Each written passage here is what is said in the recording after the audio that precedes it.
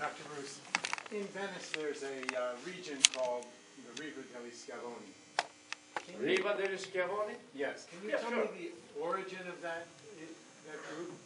I had that in my notes, but I couldn't read. Yeah, listen, when I was going to school, and it was Italian elementary school in my hometown, there was nothing else. I remember so vividly. I came home one day and I told my dad that I wanted to join the little fascist kids organizations, you know, uniforms, toy guns, singing, marching, other privileges. You know. My father didn't say a word. Failed. And next morning, he took me across the border from Italy to Yugoslavia. And the school there was Croatian. But in my hometown, even some kids that are good together, they would call me Scavo. That was the usual term for Slav. Now in the dialect, Scavo means slave. Okay? Now never mind on the Croatian side when I was in school coming from Italy, they called me Italianats, which means that they're Italian. But the Riva degli Schiavoni, right? Venice in the Middle Ages used to be one of the largest slave market in Europe.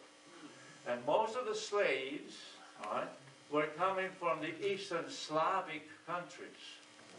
So the Venetians that were involved very much in transportation, their ships and so on, along the pier, right, they called it Riva degli Schiavoni because they were unloading slaves there. So is that the origin of the word slave? Yeah. Wow. See, that's part of that misinformation in a way, right?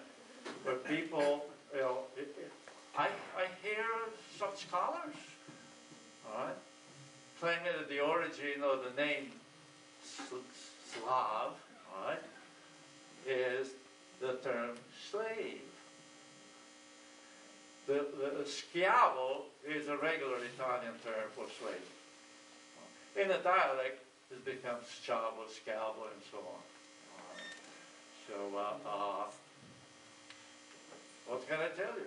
Why did they put the O-N-E on it? Why did they put the O-N-E on it? Oh, Schiavoni? Yeah.